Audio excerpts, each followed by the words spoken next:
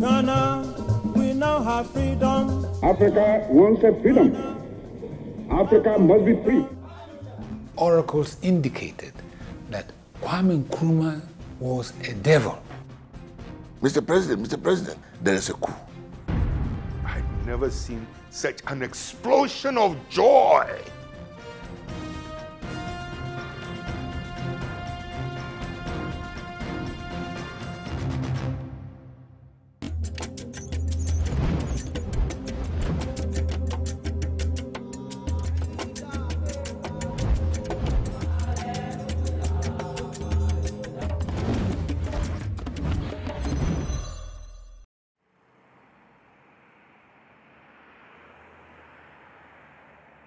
Accra, Ghana's capital city and the largest city in the country. The word Accra is believed to originate from the Akan word Nkran, meaning ants. It is no wonder that you will see men and women hustling and bustling under the blazing sun to earn a penny or two. In these very streets walked a great man, a man who led Ghana's liberation struggle. His name, Kwame Nkrumah.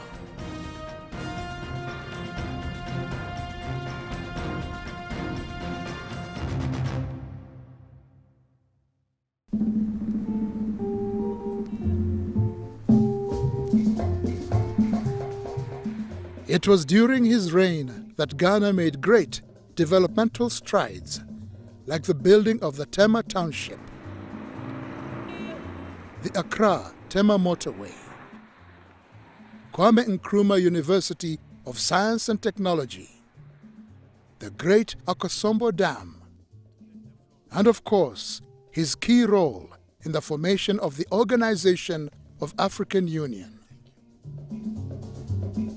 With Kwame Nkrumah, beyond the borders of Ghana, he is hailed for his achievements. This decade is the decade of African independence. Forward then to independence. To independence now. Tomorrow, the United States of Africa. To him, African Union was a passion, and I think he's right. Look at what is happening in Africa now. Congo, the richest country, what's there now? Warlords all over with this private enterprise from outside. They do what they like. I mean, and look at what is happening in all Africa. He foresaw that if we didn't come together, we would be in our present state. Dr. K.B. Asante was the Secretary of State during Kwame Nkrumah's rule. He recounts Nkrumah's character.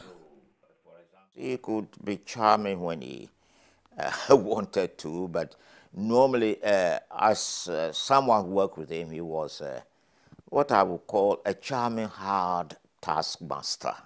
He was a good dancer, and he liked music, yes. And we would hear music. But I remember high life music around us.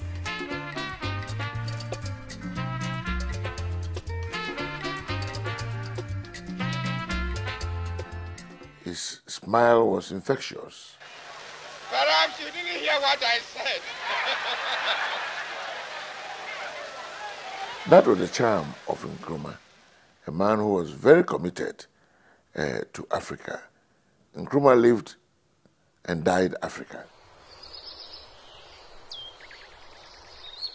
In September of 1909, in a village in the Gold Coast, as Ghana was called then before independence, a son was born. Francis New Kofi Ngonioma, to his father a goldsmith, and his mother a retail trader. This name later changed to Kwame Nkrumah. Nkrumah was educated at the prestigious Achimota College in 1930 and thereafter became a teacher. Nkrumah was a very ordinary human being. He was human like all of us. He was born in a very small, tiny village in the western region of Ghana. He had his education, Catholic education, went to a Achimota school, initially wanted to be a Catholic priest, and eventually taught in the Achimota School, which was the most prestigious high school under the colonial rule. At the age of 26, Nkrumah left the Gold Coast to study at Lincoln University in the USA. He read widely from the literature of Karl Marx and Marcus Garvey. And from then on, ideals of socialism became appealing to him. Nkrumah was very much inspired by Marcus Garvey and the whole idea of return to Africa and black freedom. That inspired him a lot too. So he knew about all those things. That would have fueled his ideas for a kind of Pan-African consciousness and the need to rally a wide range of people in pursuit of what he wanted. In the United States of America, he came across, writings of George Padmore and co, who were in the Pan-African movement, W.E. Du Bois and all. And eventually in 1945, he linked up with them in Manchester, United Kingdom, where they organized the 5th Pan-African Congress. And they decided to accelerate the struggle for liberation of Africa. As men of thought and action, they exerted great influence on the young Nkrumah.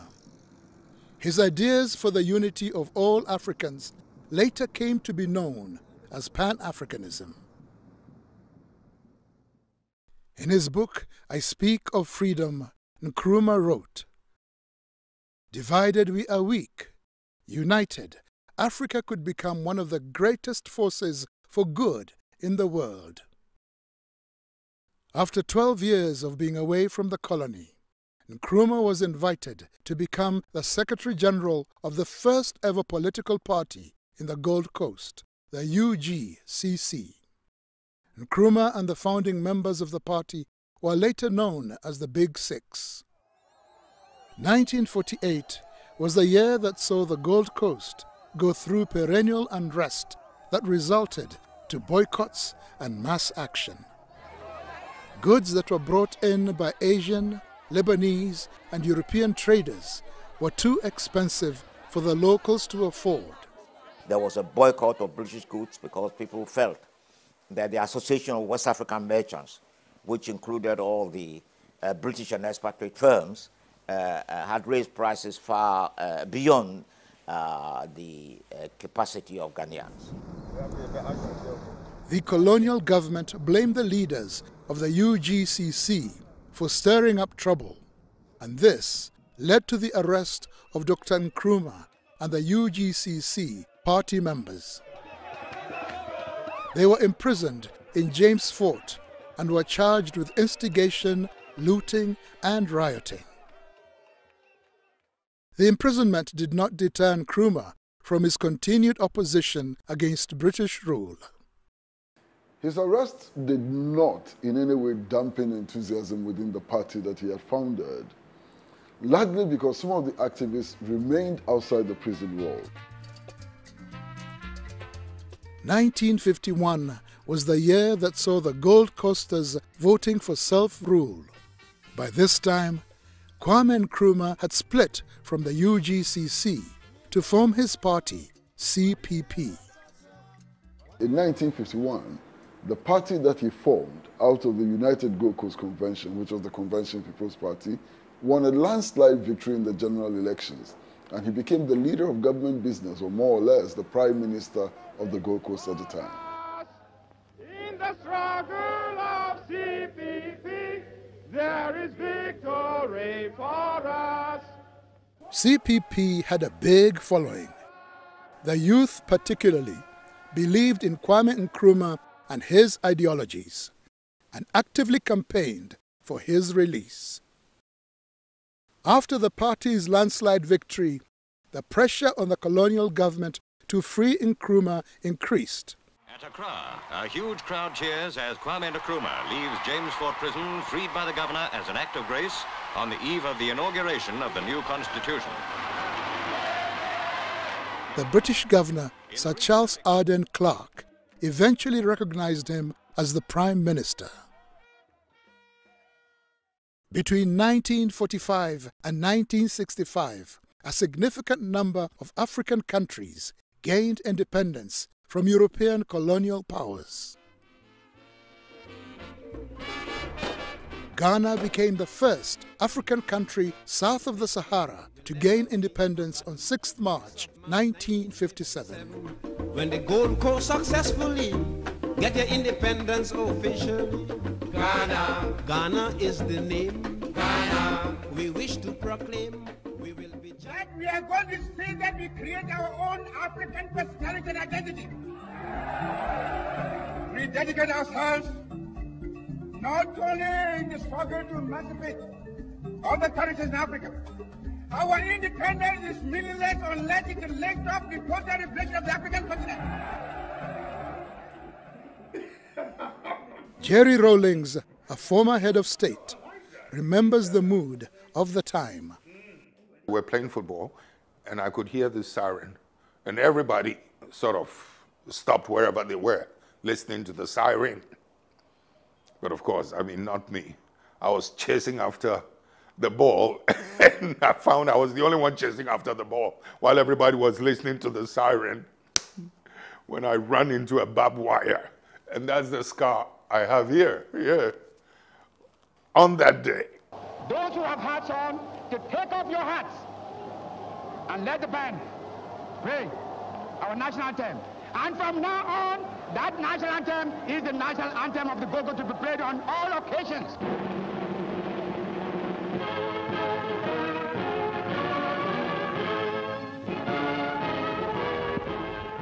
The mood was electrified.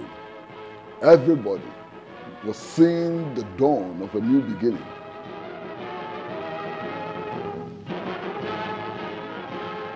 This was the day on which he said that the African was capable of governing himself. And he said that we as Africans should be allowed to make our own mistakes. That was an incredible day. Its freedom served as an inspiration to other African countries struggling against colonial rule, and as a result, Ghana occupied a central role in the fight against imperialists.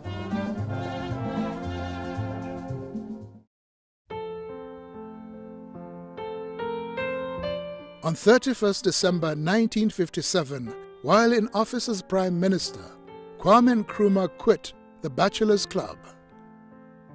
Fatia Ritz and Kwame Nkrumah became husband and wife a few hours after she landed in Accra from Egypt.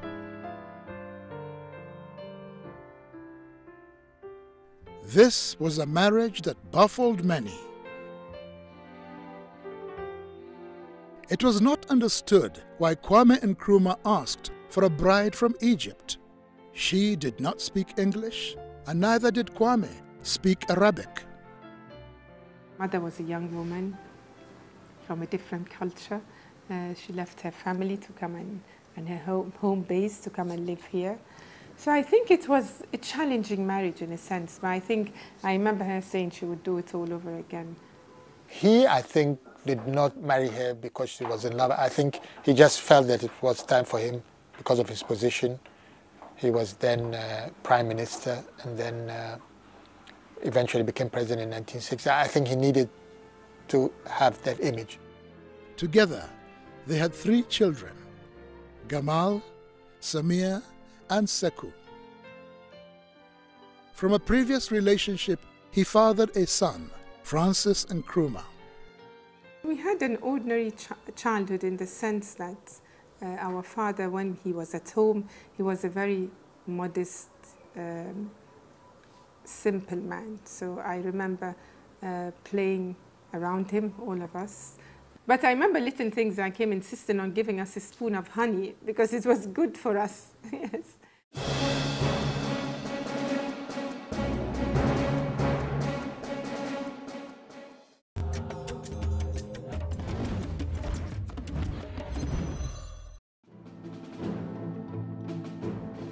It wasn't long before that Kwame Nkrumah's regime started going through the mill. By declaring Ghana a one-party state, he was perceived as a dictator. So with a one-party system, everything became all Nkrumah, and that was wrong. But you see, that again is a total misunderstanding of African history.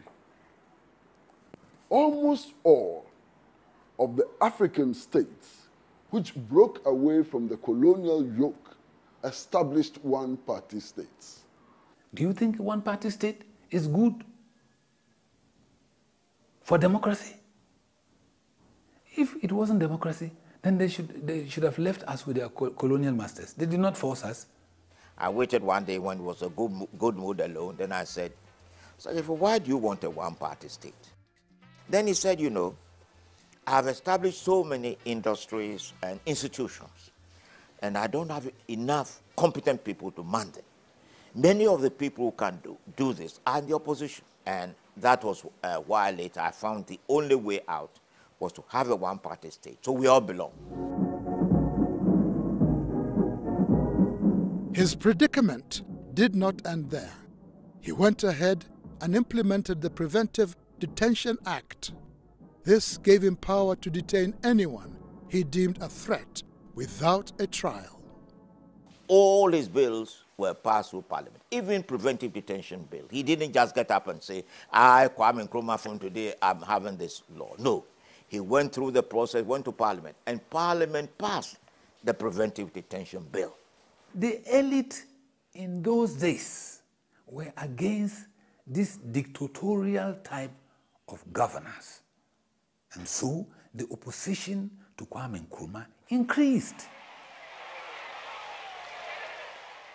How can the person who led us to struggle for the right to elect our own leaders become a dictator? The person who led us in struggle to assert our rights as human beings become a dictator. Strange logic, strange definitions. It was his own people, his own government that gave him away because he was becoming a nuisance. As Nkrumah walked in the gardens of Flagstaff House, which served as his residence, he was the target of a failed assassination attempt. One day he was walking from his office, from his house to his office, and a policeman opened fire on him. What was it to do with that policeman? Give him a bouquet of flowers and kiss him on the cheeks for attempting to assassinate him? I don't understand these noises about dictatorship.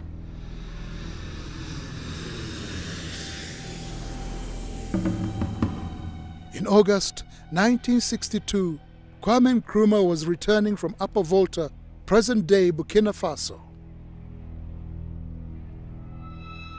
A grenade was concealed in a bouquet of flowers and given to a school pupil to present to him. It exploded. It was at that point that the bomb was thrown. It caught him. The girl who was going to present the flower died on the spot. The fragments went into all his body from his nipple down. Alhaji Suleimana Yeremia was detained during Kwame Nkrumah's regime. He was accused of being behind the bombing. You in Ghana here just mentioned the bomb, and my name will be one. When you look at the trial, I was not alone. If it were you, what are you going to say? Do you take it or you leave it? At that point too, it was a matter of death. When you assign it to me, I would not accept it. But there is every indication that says that I was the one. Ghana's economic condition started to get bleak. Cocoa, its primary export, had started experiencing a decline in the world market. Unemployment was on the rise. The state enterprises that were established soon collapsed, and food prices increased. At one time, we had the highest per capita income in Africa. Ghana, for the first time, was rationing soup. milk, and other things that we were buying at the Accra Sports Stadium. That was not befitting of Ghana. Meanwhile, Nkrumah funded Guinea with £10 million from Ghana's coffers, making this the worst economic blunder of that time. Guinea had to be told that they have support. And all Africa should know that we are together, that we should help each other.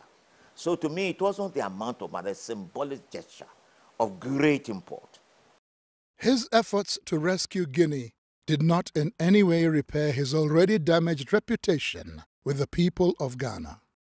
And what that meant was even the most trusted friend in his government could end up being a threat. We cannot, under any circumstances, allow imperialists and new colonialists to interlock with traitors in our midst to deflect us from the path of duty and progress. On the 21st of February 1966, President Kwame Nkrumah flew out of Accra on a plane bound for Hanoi, Vietnam. Ironically, he had gone on a peace mission, but in his own backyard, it was all but peaceful. 3 days later, on the morning of 24th February 1966, the self-proclaimed president for life, Osagyefo Kwame Nkrumah, was ousted in a military coup. The overthrow of Dr. Kwame Nkrumah. I'd never seen such an explosion of joy. We were in prison when we heard that Kwame Nkrumah was overthrown. Come and see in the prison. People were weeping because of joy. The prison was full. As for people who died there, you cannot count them. But they were weeping when they heard Kwame Nkrumah was overthrown. Oh, we remember the whole day, the whole event. As I said, I was a little over 5, so mercifully, our father was not in town. He was out of the country. And we woke up at the sound of gunshots. Because of my age, I wasn't aware of what was going on. But she said I was then asking the soldiers who used to guard the presidential palace, that's Flagstaff House, why they were not saluting me on that morning. Because I was not aware of what was going on, that they were overthrowing Nkrumah.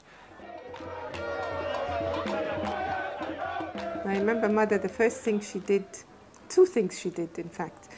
One, she told us to pray. And we prayed.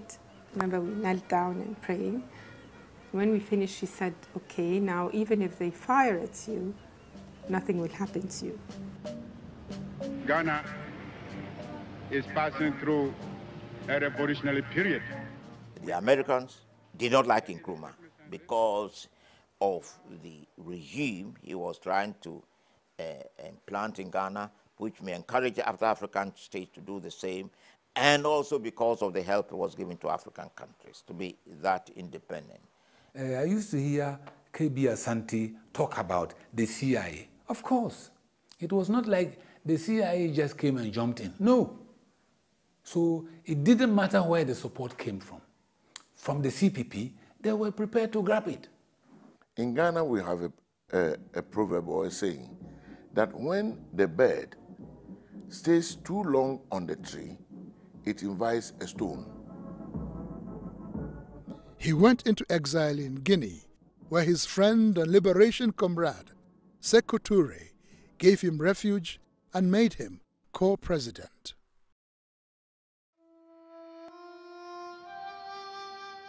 In April of 1972, Kwame Nkrumah drew his last breath in a hospital in Bucharest, Romania. Until he met his death, Kwame Nkrumah had survived 5 assassination attempts, and that is why the phrase, Kwame Nkrumah Never Dies was coined.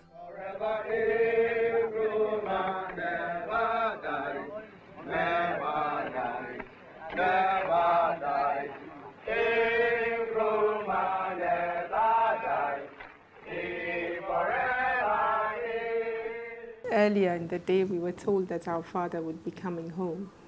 Yes, and of course we were excited, and we all dressed in our finest clothes. Yes, and you're right. Yes, I remember our mother looking particularly good in her chiffon dress. And by the end of the day, an envoy came with this unbelievable news that our father had passed on.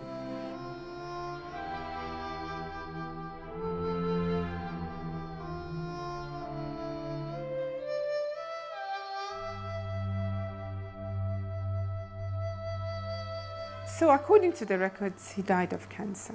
But a few people who were close to him in Guinea are also saying that he could have been poisoned. There was no reaction to his death. It is Amilcar Cabral who said that Nkrumah died out of a cancer of betrayal. And there was a lot of betrayal in Nkrumah's days. Quand nous viennent pas nous affirmer que Nkrumah est mort à cause d'un cancer de la gorge ou d'autres quelconques maladies. Non, Nkrumah a été tué par le cancer de la trahison. I, Robert Gabriel Mugabe, do swear. People who say Kwame Nkrumah is good and practicing his ideology, I would say Mugabe. Mugabe was grateful to Kwame Nkrumah. But look at Mugabe's style of government. Is it successful? That is the true Nkrumahist, a Pan-Africanist who believes in the true identity of the African. Yes, it's good. But practically,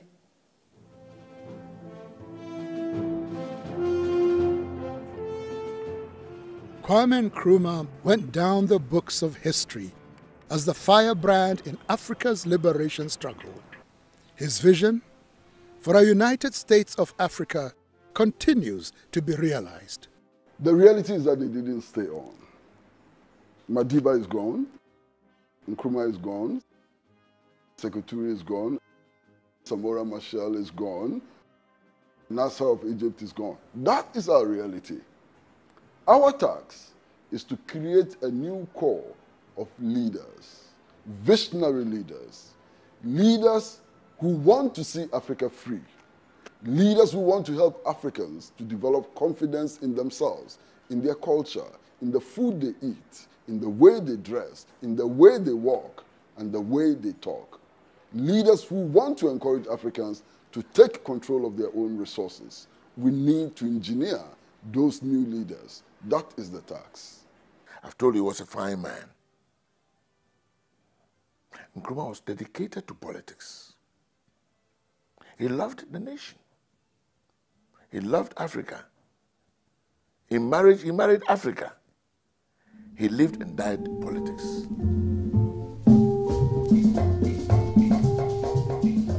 The Africa we have today is the legacy he left behind, and a constant reminder that indeed Kwame Nkrumah never dies.